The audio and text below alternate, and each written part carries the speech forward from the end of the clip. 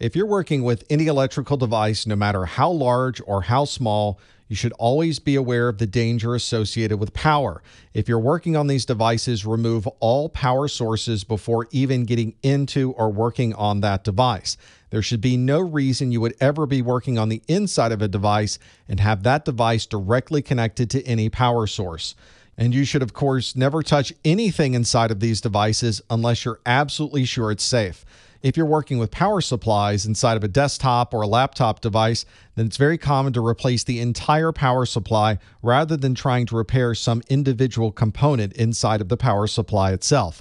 And of course, these devices that we use all the time have a lot of voltage going through them. So if you're working on a computer or a laser printer, make sure you're unplugging from a power source to avoid any type of voltage discharge. Most of our computing devices connect to an outlet that includes an electrical ground.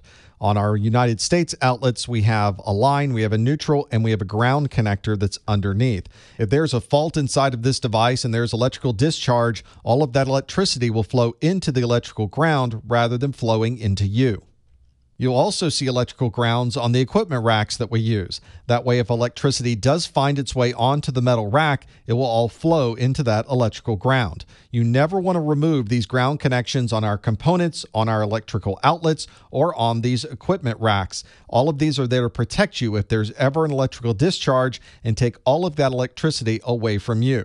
You should also never connect yourself to this electrical ground. I've seen electrostatic discharge devices that for some reason plug into the same electrical ground that all of this electricity will flow through if there's a problem. You never want to connect yourself directly to this power source or anywhere near this power source, so you never want to plug into anything that's near that outlet or that's near an existing electrical ground. We're often working inside these very high voltage devices. They're devices that have mechanical components inside of them. So it's always a good idea to remove anything that might be dangling into these devices like jewelry, badge neck straps, or if you're using one of these neck straps, make sure it's one that can easily break away from your neck. We also have to lift some pretty heavy pieces of equipment, and you have to remember to always lift with your legs and keep your back straight. Never bend over to pick up a piece of equipment. You also don't want to carry any overweight items. You want to be sure to get equipment that you could put this on and then roll it somewhere else. And of course, because we're dealing with electrical equipment, we have to think of fire safety in a different way. We can't use foam and we can't use water to put out an electrical fire. Instead, use something like carbon dioxide, FM200, or other dry chemicals that you might have inside of your extinguishers. And if you have the ability to remove the power source if there's a fire, you should also do that as soon as possible. Another important safety consideration are the cables that we use. We use a lot of cables for power and for networking, and these become very obvious trip hazards. Make sure you tie them together and put them in a place where nobody can easily trip over these cables.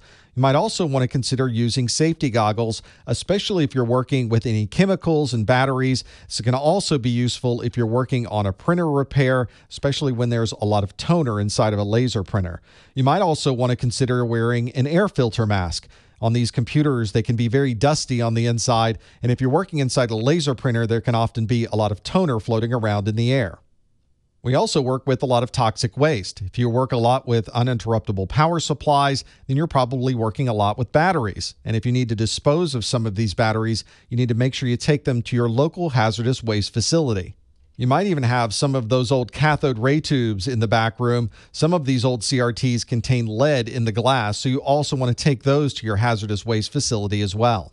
And it's also a good idea to reuse our toner cartridges rather than throwing them out into the environment. Some manufacturers even have a return label in the toner box so that you can send the old toner cartridge back to them. Some office supply companies will even give you a discount if you bring in your old toner cartridge and drop it off with them. Regardless of where you are in the world, there are probably some local governmental regulations you have to keep in mind as well. Certainly, there are health and safety laws associated with your workplace. You want to be sure to keep everything hazard-free. There are usually building codes you have to keep in mind, especially if you're running network cables or you're replacing part of your data center. And you have to keep in mind fire prevention and all of the proper electrical codes. There's also important environmental regulations to keep in mind as well, so make sure that you're disposing of all of your electrical components in the proper way.